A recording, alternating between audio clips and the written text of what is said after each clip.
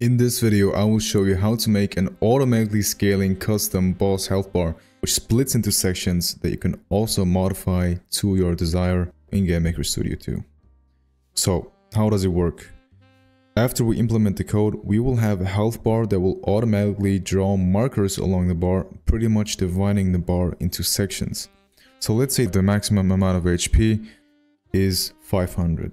It will implement a variable that we call something like section value, and let's say we will put that value to 100. With this code, there will now be a marker drawn for every 100 health points along the health bar. And if you do the math, 500 divided by 100 equals 5 markers in total will be drawn. For comparison, if we set the section value to, for example, 10, we would have 50 markers. And the thing is that afterwards you can set the boss's maximum HP and the cutoff value for one section to whatever you want, and it will draw the corresponding amount of markers in the right places. Now, why would you even want to go with this approach? With these markers, you're communicating the boss's health and therefore the difference in difficulty amongst multiple enemies without showing numbers. All you need is a couple sprites. I already prepared mine. I made these in Sprite. We first off have an outline, or better said, a frame that holds the bar. Then we have an empty bar, which pretty much serves as the background, the actual bar, and a follow-up bar. The follow-up bar is pretty much just like the health bar, but it will stay in place when the HP value decreases for a couple moments, pretty much showing us how much damage we did or how much HP was lost with a single hit. After a couple of moments, it will smoothly lerp and follow the actual HP value. The canvas size of your sprite doesn't matter, but you want to make sure they're all in the same place. For example, the frame shouldn't be offset, it should all align properly. Another very important thing, the center or the pivot point has to be at the very beginning of the bar. Since we will depict the amount of HP by manipulating the X scale of the boss sprite, the lower the HP value is, the more the bar will squash towards this pivot point. So at 0, it would pretty much squash all the way, so it is not visible anymore. So in my case, the center should be right here. I recommend that your bar stays the same horizontally. For example, you shouldn't have any, deviation of pixels like this, because what will happen is these pixels will squash and it will look ugly. So I recommend not adding details. Also, make a marker sprite. This is what will be drawn on top of the health bar when we divide it into sections. Alright, so I already prepared this little room and made a camera object. Very simple, we just enable the views and I picked this resolution and I upped the scale by 5. So the health bar is clearly visible and so that the final window will be big enough. Alright, then let's get to the actual object that will manage all the variables and will draw the health bar to our game. Go ahead and create the object. I'll just call it boss health bar. We have two events, a create and a draw event. I'm just going to quickly go through all the variables we have in the create event. So first off, we have the, I just called it health points max and I set it to 1000. You can use whatever you want. Then we have the variable that is tracking the current actual amount of HP.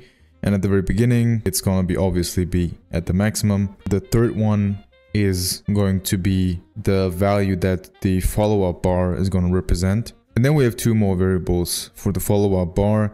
Now, once HP is lost, we did damage or whatever, the health bar will decrease while the follow-up bar will stay in place. And at the same time, the follow-up timer variable will be set to the follow-up timer max. So it will be set to 60, which is equal to 1 second, 60 frames. If your game speed is at 60, it usually is at 60. And after those 60 frames pass, the follow-up bar will also slowly adjust to the HP bar. We pretty much get a full second of seeing how much damage we just did with a single hit. Alright, now then we have the draw event. Now this is 26 lines of code. I will go through this bit by bit. Now, first of all, we need a couple local variables so we don't have to reuse things like the name of our sprite. So just have the sprite saved and the width of it and the height of it. Then I'm saving the X position and the Y position where we actually want the bar to be drawn. Now I just picked the middle of the room, right? For the X axis, it's the room's width divided by 2. For the Y position, it's the same with the height. Now since we set the X position to the middle and our health bar's center is here, it won't draw the bar like this, but rather like this. Since this is the middle and the center is here, it will be drawn pretty much only on the right side. What we're basically doing is we're looking at the whole sprite width, taking half of it, right? Half of it would be the middle right here, and this part will be subtracted from the X position. So if this is the X position, we're going to subtract half of the width, and that way it will be drawn in the middle. And now since the X position of the center isn't 0 but rather 6, we also have to make up for that additionally, and that's why we're going to add 6 pixels onto the whole calculation. And with the Y position, it's the same thing. So now we're actually going to draw the bar. Now we have 4 image indexes, we have 4 frames in our sprite, each representing something else. And the first thing is the empty bar, that's the very background. That one will be drawn first, since anything that will be drawn after will be drawn on top of it. We're just going to draw it, X scale and the Y scale is 1, and we'll just draw it at the X offset and the Y offset position. Remember what I said, we are working with the X scale to tell the game where we actually want the bar to end. And since X scale 1 would be the whole bar, anything below 1 is gonna depict HP below the maximum HP. This is all we're gonna do. We're gonna divide health points prev by the maximum amount of HP. Like I said, is 1000. If this is 500, it will return 0.5, and therefore it will draw the bar only halfway. Same thing with the actual health bar, just the next image index, and it's the actual health points variable and not the health points previous variable that we're dividing by health points max. And at the very end, you just do the same thing with the empty bar. You just draw the frame, the outline on the very top. Now that was everything you needed to make the actual health bar and nothing else. Now I'm gonna tell you how to add these markers. We need a couple of variables again. First, we have to get the length of the health bar. We're doing this manually and not by using sprite get width, since if we would use sprite get width, it will take the whole canvas size, and that is more than we have. What we have is this area right here. So this area right here, below it says selection area 288. This is the actual amount of health bar that we see on screen. So for my sprites, it's 288. For yours, it's gonna be different. The next variable, this is the one that you will you can choose whatever you want. Pretty much with this, you're telling the game for how many health points you want a marker to be drawn. So every 10 health points, in this case, we would draw a marker. Now, if we have 1000 health points, we would get 100 markers, which is way too much. So let's just say every 250 health points is one section. Therefore, we would have, in this case, 4 markers. Now then we will calculate how many markers we actually need. That is easily done by just dividing the maximum amount of HP by the marker value. Then we have to actually tell where to draw these markers. And that is easily done by just dividing this value right here, the X length, by the marker count. And this will calculate where the marker is drawn within the threshold of 288 pixels. And for the last part, we have a for loop. Now we need a for loop, since if you change this value or you change the maximum HP value or whatever, you will get different marker counts every single time. And we're gonna start with 1 for I, since if we set it to 0, it will draw a marker too much. It will draw it at the very end, and since our health bar already closes, it wouldn't look good. Right, so we're just drawing the health bar marker. Just like the health bars, it will be drawn at the X offset, but we will add the marker offset multiplied by the I variable. So the higher the marker count is, obviously the higher the offset is going to be, and it will evenly distribute the markers along the 288 pixels that we have.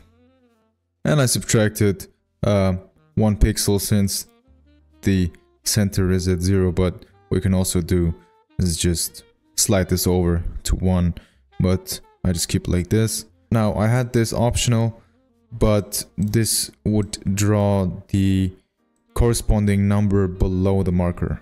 So in our case, the one in the middle, it would say 500. But I thought that this is, you know, too noisy, it's too much on screen, so I just had this blurred out. But you can feel free to use it to debug maybe, or, you know, figure out if your numbers are right or not. We obviously need a step event in which we can decrease the health and the follow-up bar is handled. Now, like I said, the follow-up timer is a timer that will decrease by 1 every frame, right? So with this statement, all I'm doing is I'm saying follow-up timer will be decreased by 1 every frame. I just put it in a clamp statement to make sure that it doesn't go below 0 and not above follow-up timer max. Now I like to use the lerp function a lot to make smooth transitions, and in this case we're doing the same. So if follow-up timer ran out, if it's 0, we want the health points previous variable. So this is the one that depicts the follow-up bar's position to lerp towards the health points variable with in this case 20%. So the maximum we can put here is 1. In that case it would just jump immediately to it, but we wanted to smoothly adapt after the timer ran out. With this example, we are putting out damage. If we press a button or the hitbox collides or whatever, health points is decreased and the follow-up timer is set to the maximum value, right? So after this is done, this code will run each frame, and after 60 frames it will hit 0 and the follow-up bar will slowly lerp towards the actual health bar. And to revert the whole process, we have the same thing for adding health points. We're done. So this was all the code. Make sure to put your object into the room, otherwise none of the code will run, obviously. So let's go ahead and test it out. There you go, health bars drawn perfectly in the middle of the room. We have our markers, you can barely see them, but they're right here. So the whole health bar, like we said, is 1000, and therefore this is 750, 500 and 250. So we do damage and we don't stop putting out damage. It will decrease, but the follow-up bar will stay in place, and only after a second it will slowly adapt back to the actual health bar. Also, as you can see, at 750 it draws the bar perfectly below the marker. Same with 500 and same with 250. Now, just to show you that this is dynamic and you can change out the values however you want, we will go ahead and do that. So I'm gonna just put the health points max to 50, and we're gonna decrease it by 1. And we're gonna say the marker value is 5. So one section is 5 health points, and we should get 9 markers now. So the whole thing is 50. We do 1, 2, 3, 4, 5, and now we're at 45. As you can see, perfect cutoff with the marker. 40, 35, 30, and so on. This is the end of the video. I hope you enjoyed. I'd appreciate any kind of support on this channel to grow and make more content. Take care and goodbye for now.